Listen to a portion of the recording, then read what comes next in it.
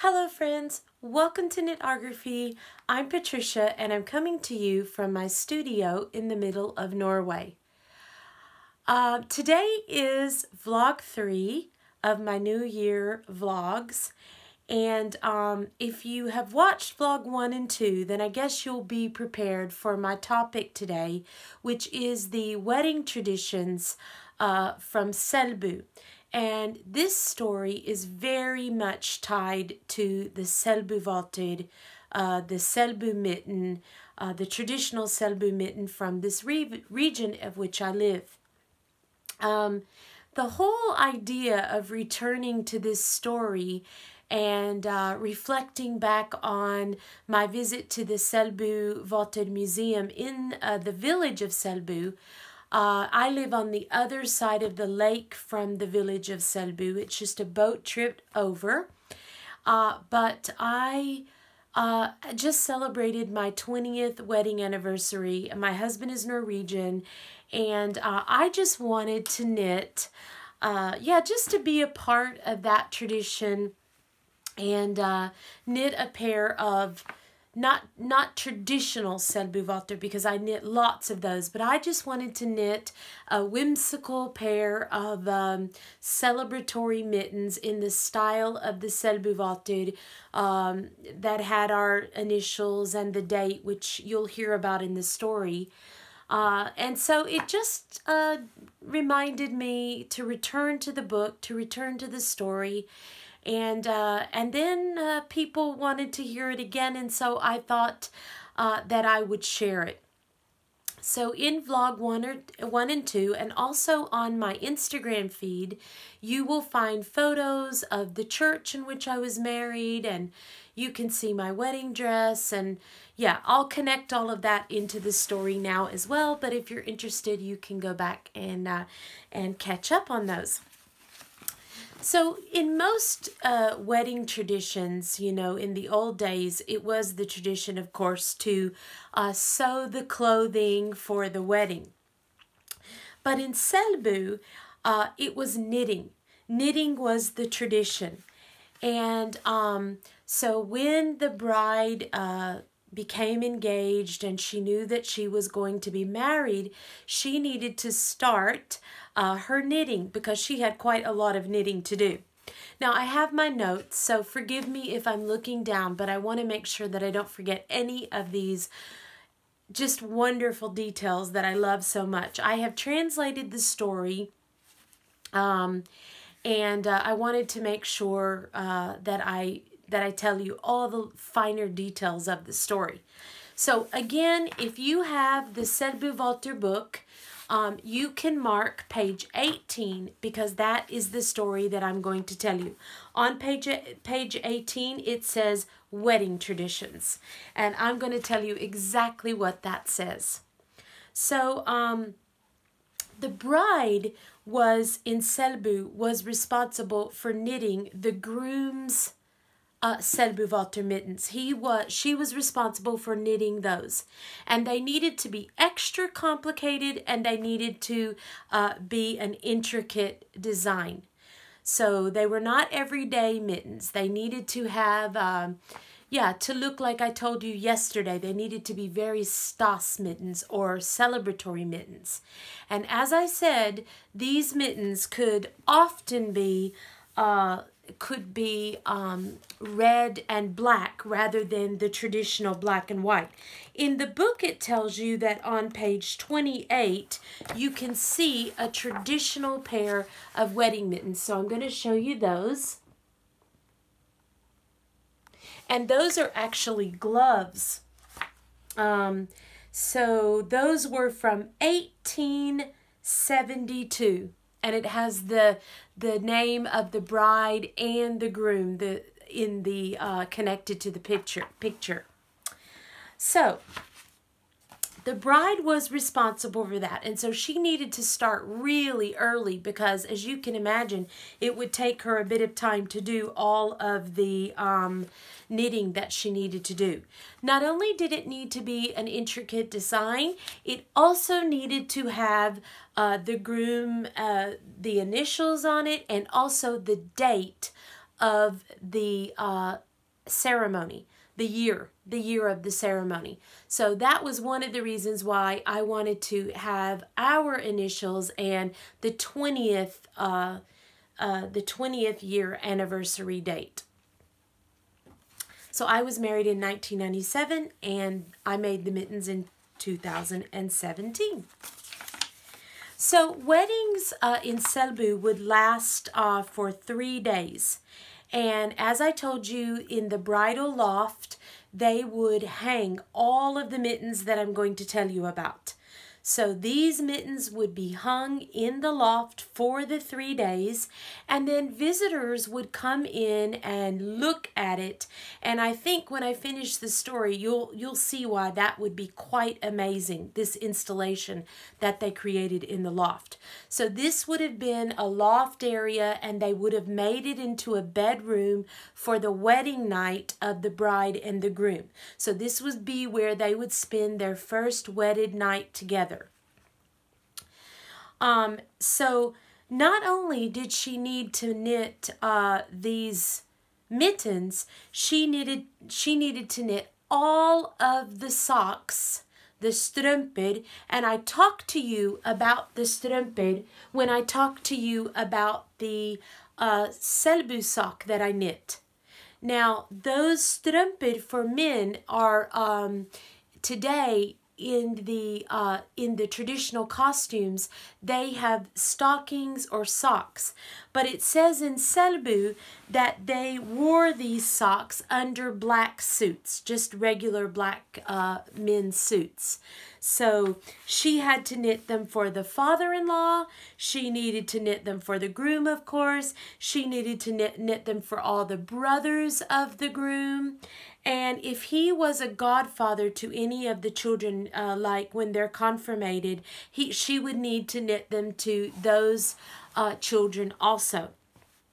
So just imagine she's knitting all of these socks and she's knitting these very intricate mittens, and they're all going to be hung in the bridal loft. Now that's just one part of what would be hung there. But not only that, the bride was responsible for getting the fabric to her mother's dress, the blouse, and she was responsible for getting the fabric to the mother-in-law's blouse.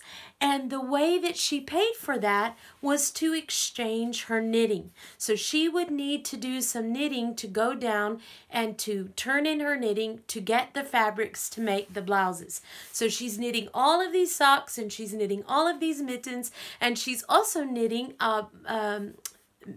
knitted items, and I would guess they would be everyday selbumitten in exchange for the fabric to buy the blouse. Now, all of the men that attended the wedding needed to leave with a pair of selbumitten, whether they were married or not. They were going to leave with a pair of selbumitten. Now, the women that would attend the wedding were responsible for knitting these mittens that the men would go home to. So if a man was married, of course his wife would knit the mittens. But if a man was unmarried, then the unmarried guest would knit the mittens for them.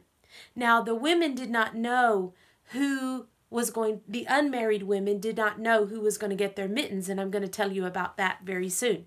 So every man that attended the wedding would receive this pair of mittens. And there are historical photos that show the bride and all of the men surrounding her, and they're sitting there with the mittens. There is one picture. It's not so easy to see in the book. You can see it, but in the museum there are many pictures of weddings that you can see where the bride is in the center and all the male guests are around her wearing their selbumitten. It's fantastic. Yeah. So when the women knit their mittens for their husband, or they knit the mittens for the unmarried men that were going to be at the wedding, they would, the women would deliver them to the farm. So they would come to the farm and bring the pair of mittens that they've knit, and that would be hung in the bridal loft. Now, along with that, they got a votte gift. So they got a mitten gift to go along with it. And that could be a cup and a saucer. It could be a mug. It could be a plate or a platter. And so she would get a few of the items she needed to make her home with each delivery. And that's such a beautiful story because, you know, they would be mix-matched little gifts, and you know, it would be very practical in those days. So every time a pair of mittens were delivered, she would get a little teacup or a mug, and I just think that's such a lovely story. Now, as I said, they would visit the loft during the 3 days of the celebration. The wedding celebrations would last approximately 3 days. So during the 3 days, all of the guests and visitors would go up and they would see the bedroom, the first place where they would sleep, with this installation of mittens. Now, the book tells us that there could be 15 to 20 pairs of socks that she knit hung up in the loft. Okay, now remember, the bride is knitting the socks. And the mittens, depending on the size of the wedding, there could be 80 to 100 pairs of Selbumitten hung in the loft for all to see. Now, the mittens that were knit by the women for their husbands were fancy. They were Stoss mittens, which I told you about Stoss yesterday, extra special patterns. They weren't the everyday patterns. They're the most intricate of patterns. But the unmarried women, they really wanted to knit intricate patterns, special patterns. They wanted them to be complicated and beautiful, because whoever got their mittens, the unmarried man, this could be a potential for them to show that they would be a good wife. Now, what I think is really funny is the bride had not only all of this knitting and getting married and all of that, she had the responsibility on the day for handing out the mittens. So she needed to be very careful to give the married man the mitten that his wife knitted. And if she made a mistake, then the rumors and the gossip would go around that she was stupid. So she wanted to be very careful that she kept the overview of who knit what and who was getting what. Now, the fun thing about the unmarried men and the unmarried men's mittens is that she could make matches. So there's a little question in the book that maybe she's a matchmaker. So she might say, you know, this girl she thinks would be a good match with this guy, and so she would give him her mittens, and there was potential there. I don't know if that's research or scientific, but I love it. I think it's amazing. Okay, so she had the potential to make that. So during the 3 days, they would come and visit the bridal loft and see the mittens, and they'd be handed out, and then they'd be worn, I would suppose, during the ceremony and during the festivities after that. So that is the Selbumitten wedding tradition story. And I just think it's absolutely beautiful. And not only that, one way that we can see that this tradition has carried on is that today, if you love someone, or you're like their boyfriend or girlfriend, or maybe even engaged, it's very typical to give your partner a pair of Selbumitten. Now, what I just tell you a little personal story that's connected to that. I arrived in Norway really my first trip ever to Norway. And I got off the plane, and you have to drive into Trondheim.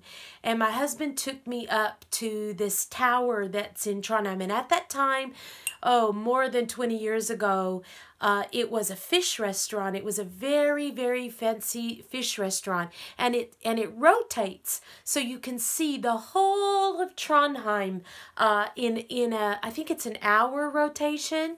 And so we're up there and we're having this beautiful fish meal and everything. And as soon as we leave the restaurant, we drive to the harbor and we get on the Hurtigrute. And my husband takes me on this beautiful, at the time he was not my husband, but he takes me on this beautiful trip up the Hurtigrute. And we go all the way to the top, and oh, it was so romantic. And to this day we laugh, because I tell him that's really the way that he kept me in Norway, was the nature. And I think he had a little tricky plan. But what was really beautiful is at the fish restaurant on that day, he gave me a pair of Selbumitten to have to wear on the boat. So it's a love gift.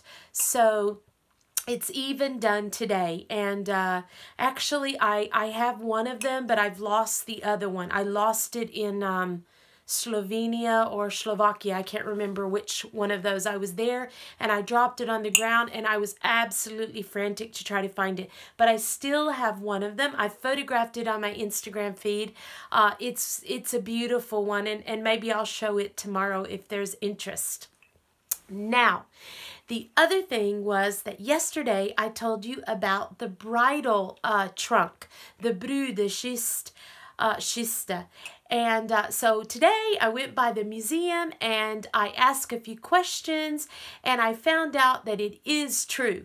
The bridal trunks that are shown in the Selby Museum are like a hope chest that I would know from my home. It was for the bride, and oh, they are so beautiful. I'm looking so forward to show you Emma Grace's trunk. They're intricately painted in rosemaling, and inside her parents would have put a lot of the necessities that she needed to start her home. So I was actually right about that, and it's easy to connect that, and I could see it in the Selbumitten Museum. Now today I didn't go in to show you Emma's trunk, but of course I always myself wanted to be a part of that tradition, and I was unable to bring my hope chest, so I had a little bride chest made for me when I got married. Now, this is not anything, you know, there were no gifts in it or anything like that. But while I was planning my wedding and everything, I kept my jewelry in here. I kept my invitations. I kept a lot of the things as I was doing my wedding in this little kist, or this little trunk. And I took everything out of it to bring it in and show you today. So it's here. This is my little bridal kist, and it's just a miniature of the big one, and you see it's well loved and used after so many years. And this is the rosemaling. This is the exact same painting that you'll see on Emma Grace's, but this is mine, and I chose the Trønder red color, red color. And Emma's, I chose the green color. And I had a little chair made for her in the blue. So I have all the colors. But this is my wedding trunk, miniature. It has my name on it. And you open it up and it has the Trønder, the green color of the bunad. These are all the bunad colors. So this is the color of one of the bunads, and the green is the color, and it's just, it is like this in Emma's too. It's an exact replica of Emma's. Now the only difference with Emma's is that I had all of this sort of hand-hammered Yeah, you know, the black hammered hinges and everything. I went to a blacksmith, and when I was commissioning the trunk to be made and then painted, and I wanted hand hammered Viking old day looking hinges, and the key, hers has a key I had put in, so mine just lifts right up. There's not much fancy about it, but handmade, with the beautiful texture on it. It has the schist sides that you can carry it. And also they were telling me at the museum that these were also used like suitcases. You could use them like suitcases after you got to your home. So traveling cases as well. So that's my bridal miniature brudekiste, and I love it so much. And right now I keep jewelry in it and lots of little tokens from when I was a young girl. So I'm just going to try to answer 2 questions, and I want to thank you if you contacted me on Instagram and you had a question. Yesterday I was all wrapped up because I had been shoveling snow, and someone texted me and wanted to know which shawl I had on yesterday. Yesterday I realized in my video I had way too much clothes. I had on wool, I had on a sweater, I had on my jean jacket, and I was all wrapped up. And I really didn't think about it. So today I got the heat going, and yeah, could take off some of the layers. But yesterday I had on my butterfly friendship shawl. And you might have seen Pia from California, which is really where I saw this shawl first. She knit it, and this is a shawl by Yarnesty on Instagram. And tomorrow, you know, I will try, you'll find this on my feed. If you want to get the details, you'll find it on my feed. It's got little raised butterflies. This is a stunning, stunning pattern. First of all, the shape is amazing. I love the shape of it. And I knit it in a BC Garn Similia, I think, and I got it from the Garn Boutique Fortuna. I got it from the yarn shop of the girl that designed these mittens. And all of that information, you just scroll down in my Instagram, and you'll see all of the photographs that I made wearing it, and you'll find the hashtags, and yeah, you can just do a little research to find it. But I highly recommend this pattern. I love it so much. And what's really lovely about it is not only does it have the butterfly motif, it has the little butterflies in the knitting. So this is the butterfly friendship shawl, and I'm not really sure I'm getting that name exactly correct. But you look on my Instagram feed, and I had it on. I'm trying to think of what shawl I had on the first vlog. I might not have had one on. But yeah, so that is the shawl I wore yesterday. And I'm in a real mood of rotating my shawls. Today I wore my Isle of Purbeck. I often reach for this one, but I wore my Isle of Purbeck, and I told about that in another vlog, but I just I just love this shawl. So Isle of Purbeck I wore today. Butterfly shawl I wore yesterday, and I'll have to look back and see which one I had on the first one. Let me think. Yes, I wanted to tell you that I knit a lot of socks in the Christmas. I wanted to update you a little bit on the socks. I knit Emma Grace socks for Christmas, and I knit my son socks, and I knit myself Christmas socks, and also I knit a pair of rag socks for my husband for Christmas. So I gave everybody a pair of socks, and I typically do that. I'm always making socks for myself, but I typically do that. So I managed to give everybody a pair of handmade socks for Christmas, and this was mine. I have them on right now. So I've been wearing them and wearing them. And I just want to tell you that one of my favorite sock yarns. Now, I don't really buy any more superwash yarn. And I'm really going to stop buying, yes, I'm really going to stop even buying the superwash, everyday sock yarn. I'm going to really stick to sturdier yarns for my socks in the future. I mean, I have so much. Maybe I should show you my yarn stash because it's overwhelming. I don't need to buy any more. But what I mean is I'm really, really, really not going to be buying any more superwash yarns in future, ever, I think. I want to be intentional about my purchases. I want them to be from farms. I want them to be, I want to know where they come from. And of course, this is all a part of your knitting journey. You know, in the beginning, I was all just whatever color and all of that. But I want to be very intentional with my purchases. And I have a lot of beautiful, I have a beautiful advent calendar from my friend who does dye colorful superwash yarns for socks and things. But I have a lot of that, and but really I want to be intentional about my purchases and be as local as I can. But this yarn, I have to say, is by another crafty girl.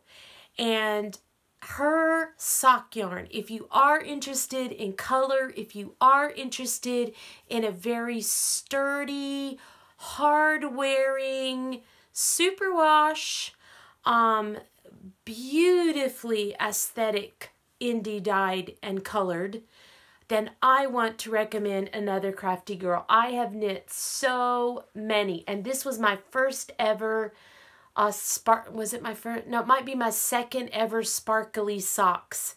And I knit these for myself for Christmas.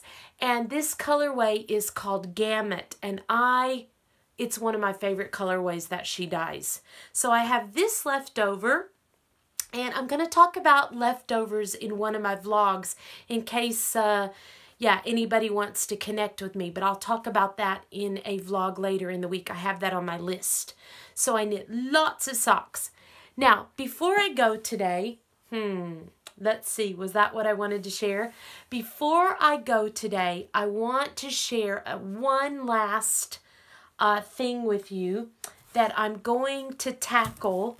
And I can't remember if I've shared this in a vlog, but it doesn't matter. I don't know if I told you, but I am knitting my first Norwegian kofte. And a kofte is a cardigan in Norwegian. They're very traditional. And so I have my sleeves. I've got my sleeves ready to go. And I started my cardigan and I realized that I had switched. Not only do I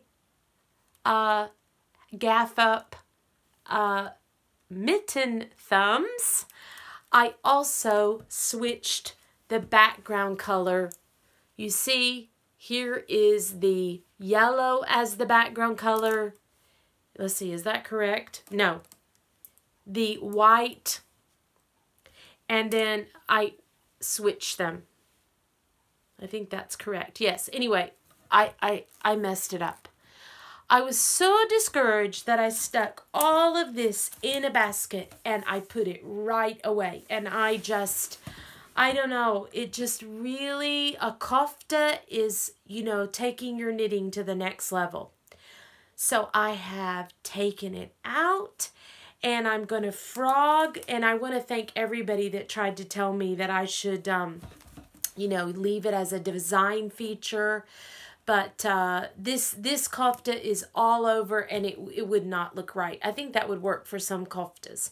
But I'm going to rip it out, I'm going to rip back down, and I'm going to start my kofte over again very soon.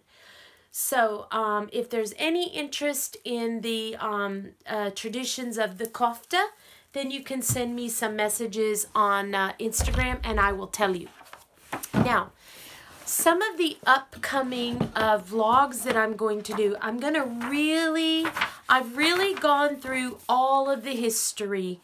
But what I really want to do is, one of the questions, the reason I'm mentioning this, one of the questions that I had on Instagram was talking about when I mentioned Emma Grace's cuff.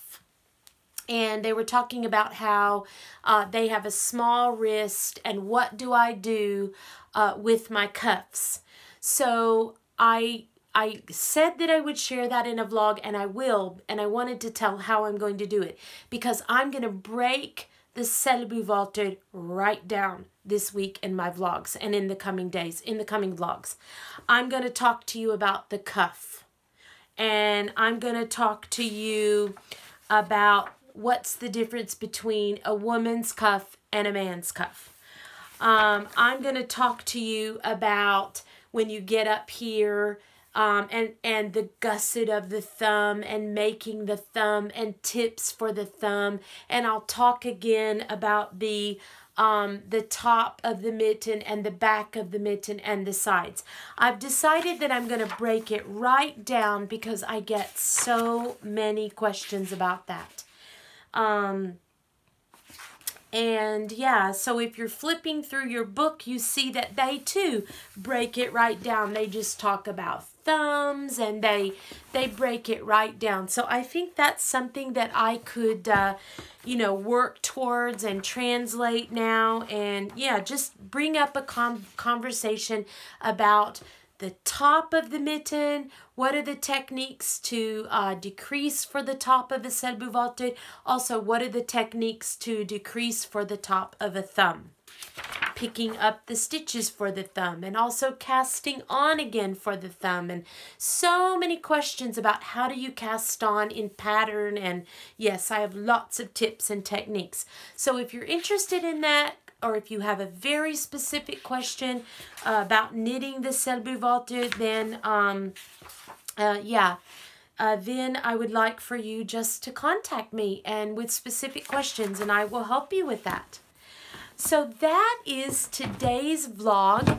I want to get this uploaded, but before I go, I want to tell you that something so exciting for those of you that truly, truly love Selbumitten is coming. I have been, since I visited the Selbumitten Museum, working on a very special secret project. Something that I hope will be interesting to others. It's very interesting to me. And I've been working through the process of this project for many months. And in the last week, I finally got it to the last stage. And I think on Sunday, I will have the last piece of the project ready that I could share. What's most amazing, I did a little teaser on Instagram because I was so excited. So if you want to know what I'm talking about, go to my Instagram feed and you'll see a sort of a Selbum star there. And you can have a little look at that. But it is a project that's coming right from my farm. So I'm very, very, very excited about it. I'll tell you the story, and hopefully there will be some interest, and it won't just me that's will be excited about it. So there's so much to share. I hope I haven't forgotten anything today. I hope you enjoyed the story of the wedding traditions and the bride, and yeah, that pretty much concludes my 20th wedding anniversary stories, and I think I will move on to other things. I'll share some more of my projects, and I want to thank you for joining me and for all of your feedback. And remember, if you want to contact me, you can contact me on Instagram. If you see in the down bar, you'll find the information. You can contact me through Ravelry as well. I have a project page, and I'll be putting the story of this project that I have going on there in the days to come. I hope you have a wonderful evening or morning or afternoon wherever you are. And once again, thank you so much for joining me and all of your support. And I will see you all tomorrow. Bye, friends.